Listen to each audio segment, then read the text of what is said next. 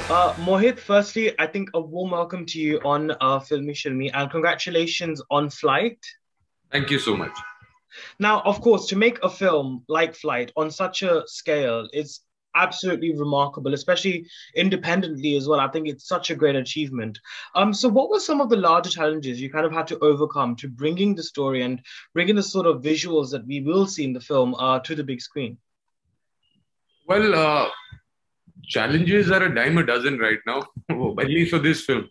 Uh, See, the first attempt, or rather the first objective that we always had in mind was to make a film that has not been done before, at least, yet keep it entertaining, yet keep it thrilling, yet keep it engaging at the same time.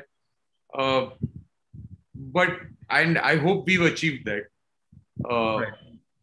and apart from that, yeah, the challenges started from day one, from writing the script. How to keep everybody engaged with one single character doing his antics and stuff like that, and then they proceeded further ahead to how do we get the money to Right. make a film like that.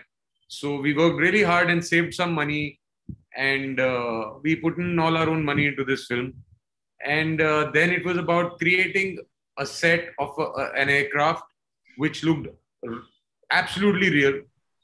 Then it was about lifting the aircraft up in the air so that we could achieve the real kind of turbulence that we wanted to. Then there was then it was getting the VFX right, because if the plane does not look real, and I often tell everyone that the main hero of this film is the plane. It's the aircraft, and I'm the second fiddle to the aircraft, because if the aircraft doesn't look real and doesn't perform well, I don't think they're going to like me either. So yeah, I mean, I could go on about it the entire night. No, absolutely, it's true, and I think it is, like I said, it is very different. In fact, as it is quite a unique film for Hindi cinema, we've not seen many sort of airplane thrillers or action films or survival stories as such as much in Bollywood. How do you think the film will kind of pave way for more such survival action thrillers, and what do you think was perhaps lacking before Flight? See, I can't comment on others doing something like this or not, but hopefully, if the audiences receives it well, there'll be more films like this. Basically, I think, like in Hindi, we call it bhed chal. Yeah. We've seen a lot of it here. Like, one erotic thriller gets made and is successful. Everybody wants to make that. One love story is successful. Everybody wants to make that. I Yeah. think uh, what we don't realize is that there's one film that was successful in a particular genre, and it's more about telling interesting stories. You tell an interesting story, no matter what genre it is, it'll work, hopefully, if you told it right. So I don't know whether others will try and make something like this, but our attempt is always going to be to create films like this, to create content like this, which has not been done before, because somewhere for us it gets rather boring. Yeah, absolutely. No, you're right. And I think obviously Hollywood has showcased many such stories before. Like you've had Liam Neeson's Non-Stop, and then there was also Yeah, yeah. Flight Plan as well. So how conscious were you and the team of not making sure that you were not emulating or perhaps being heavily inspired by these films per se whilst The, making the, them? the easiest thing that we had was all the films that you mentioned are about passenger aircrafts. Yeah. There are lots of people out there. So that's why we just took everybody out and we put one guy in the plane. It saved us a lot of money also, because we didn't have to hire a lot of people. So Yeah. that was also a deliberate attempt. But yeah, so the basic premise only turned out to be completely unique because there was only a single guy stuck in an aircraft. It was not about this aircraft which has a malfunction, which has something going wrong, whether it's non-stop or whether it's even all the airport series that had come earlier, Mm. way back. They were pretty. They were. I would call them disaster films rather than survival films. Ah, yes, Ours is yes. more of a survival film. Mm. So Right. that's the difference that we had. Of Mm. course, now there is an aircraft.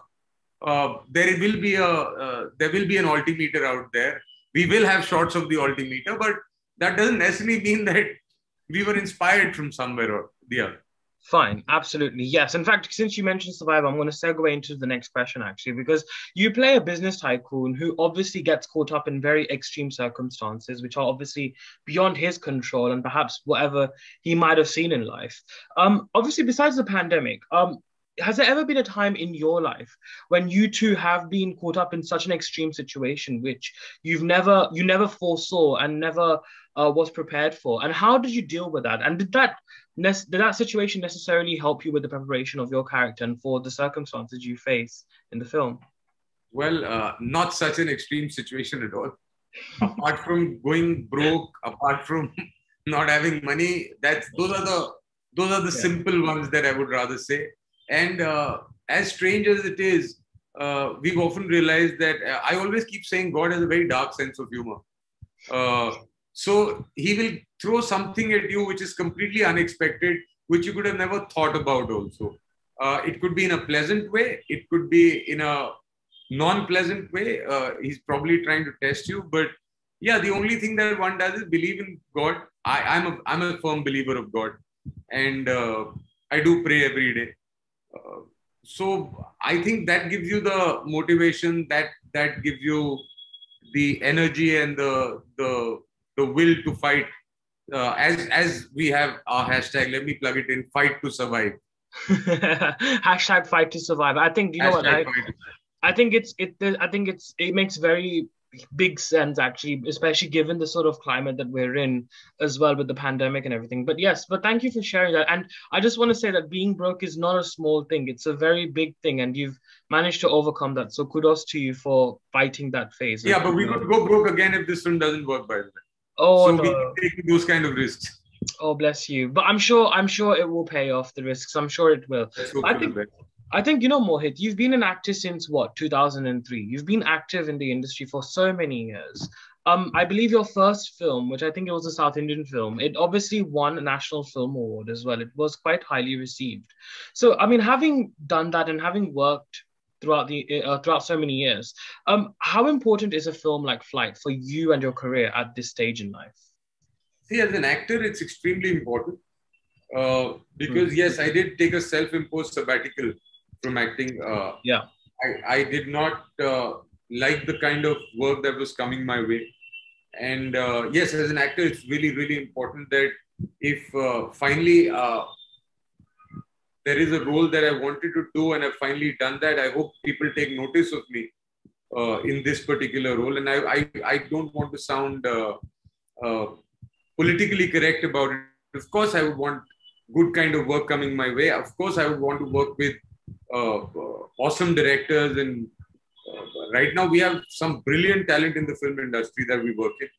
Uh, Mm. so yeah, it really means a lot. Sure. I'm really glad you mentioned this sabbatical actually, because it was quite, I mean, it was quite striking to me because when I was obviously preparing for our chat today, I saw that in 2010's era, you did what, Dulha Mil Gaya, and then you had like a short film as well.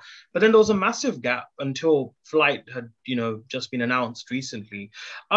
So what was it about the scripts that were offered to you that you were not comfortable with? And what kept you going during that phase? Because I believe it must have been quite difficult for you of not being able to go on set and do what you love the most, right? See, what really happens is that obviously the dynamics function in a different way when you're not playing the protagonist of the film. And what generally happens is that sometimes the duration is long, sometimes something goes wrong. I don't blame anybody for anything because I don't like putting it like that. When I was working in the Tamil and Telugu industry, I was playing the protagonist. And I Right. always wanted to do, and trust me, I don't think anybody under the sun does not want to play the protagonist of a feature film. So Yeah. if anybody says, no, I'm looking for good roles, I just feel that's not completely true. I wanted to play the protagonist in anything and everything I did. I'm very greedy as an actor. Uh, Yet I got some interesting roles. I thought they were interesting during the scripting stage. Mm. Uh, and while shooting for it, I had a lot of fun. But unfortunately, by the time the films came out, uh, they were reduced to, I won't say that important characters or roles. So that is something that did not go down very well with me. And I said, what the heck, let's try and make a film ourselves. Let's try and do a role that I want to do. I would enjoy doing myself. And yeah, so that is the reason of the sabbatical. Yeah, we did take a little bit of time narrowing in the right subject. We did take a lot of time to make some amount of money from being broke to making some money to making this film. It did take some time. But yeah, had it not been the pandemic, probably we would have come a little earlier. And plus, it was a heavy VFX film. So yeah, VFX films take time, and the kind of hopefully the kind of feedback we're getting is that people are liking our VFX job. So that's something that is really commendable for our VFX team. And so yeah, the gap was basically because of that. And we did try to meet a couple of studios early on in life. But yeah, nobody wanted to back us with without a viable proposal, or which is completely fine because it makes complete business sense for them. But we were adamant me and Suraj both were adamant in doing what we wanted.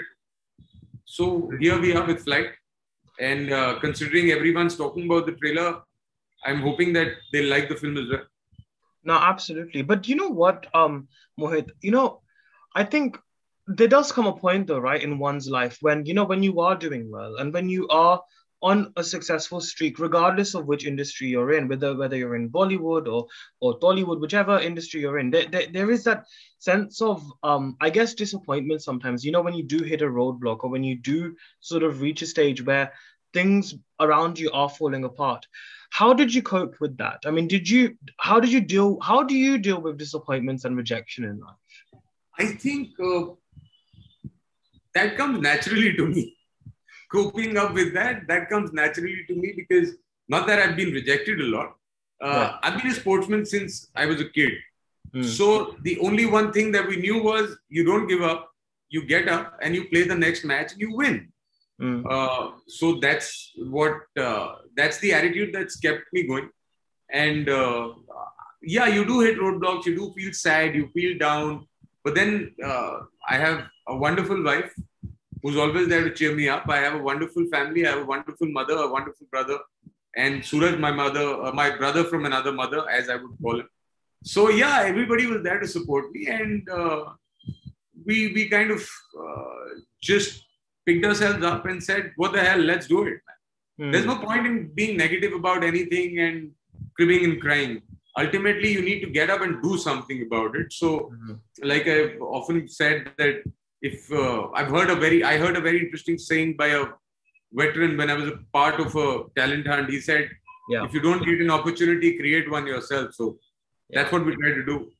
Absolutely. And I can completely understand. And I know how difficult it is to be independent and to create your own content. And I can honestly relate with that. So I think, again, kudos goes to you and Suraj for creating this initiative with Flight as well. But I just wanted to ask you, actually, Mohit, what does acting mean to you? And how do you kind of incorporate that ideology with every work or every sort of project you come across? I don't know. I think I've been more of an introvert most of my life. And acting gives you a form of expression. Acting makes me go free.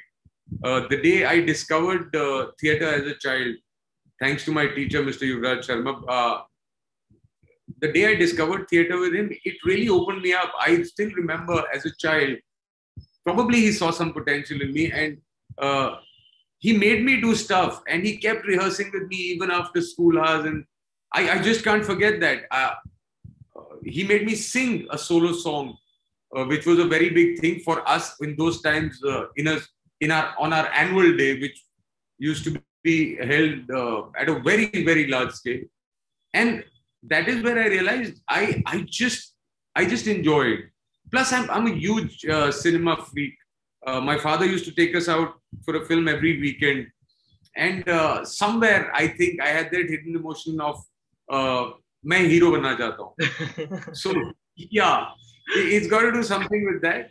But yeah, I just enjoy it. I don't know how good or bad I am. I think that only the world will decide. But I enjoy myself. Yeah. And I think that's what works, and that's what more important.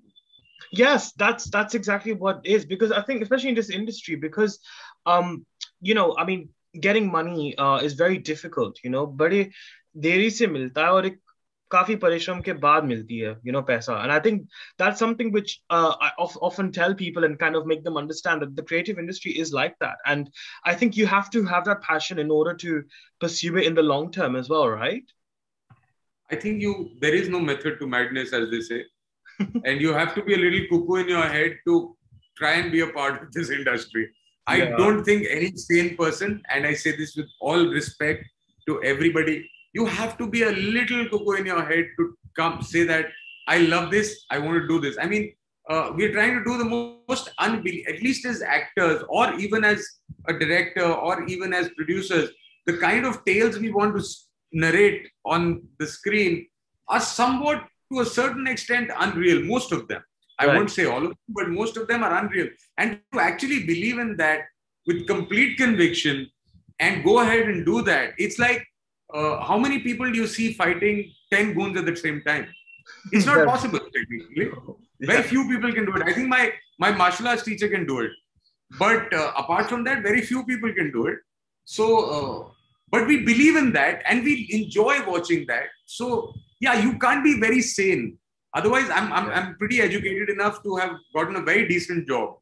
Mm. But yeah, I was a little cuckoo in my head. So I said, no, I want to try this. Yeah, definitely. I completely reason with that as well. But I think on a final note, Mohit, we're talking about survival. Our prominent theme of our chat today has been about surviving and survival. So, and obviously because Flight is about that, and given the fact that the film is releasing amidst a pandemic, where there's a lot of fear of coming to the cinema, obviously sanitization, social distancing, all these things are in place. What do you think will give people the confidence to come back to cinema and support watching films in the cinema as well now? See, to be very honest, this is a personal belief. I could be completely wrong, and I apologize to everybody and anybody who I might offend before I say that.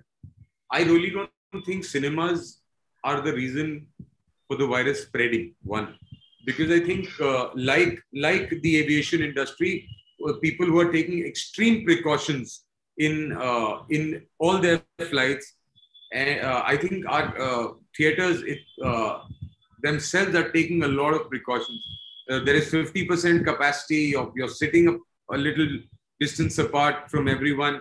And if you wear your mask and there are sanitizers there, they're sanitizing after every show. I don't think that's the real reason. I mean, the only reason this virus can spread is if you're careless. If you're careless not enough not to wear a mask and move around, if you're careless enough to forget that there actually exists a pandemic. And it's so funny, or I would say ironic, that when this hashtag was suggested to us by Gautam uh, of the hashtag of Fight to Survive, it somewhere falls true to not only the pandemic, which is right now the fight to survive for the entire human race, but for us also, and I think for everybody. I think in life you're fighting to survive. Now, that survival could be for something better. That survival could be for luxury. However you want to put it, you are fighting to survive. You're fighting to survive at a job. You're fighting to survive uh, in a rat race, probably, if I can call it Yeah, that. absolutely. Yeah. Even in school, I mean, kids today, poor guys. I feel that there is a lot of pressure on kids Yeah, it's these true. days. So I think this fight to survive is quite layered for us in terms Mhm. of a hashtag as well.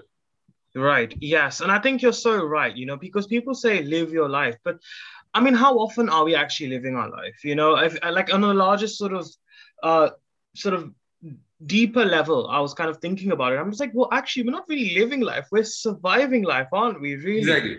Everything we do, it's not like we're living it. Okay, fine. Even the profession that we do, right? We love what we do, but we're still having to survive, right? We're still having to survive and get the good projects, get the good interviews, and I can understand that. And I think that's something which I feel is very interesting, that you pointed out there. So thank you for sharing that with us.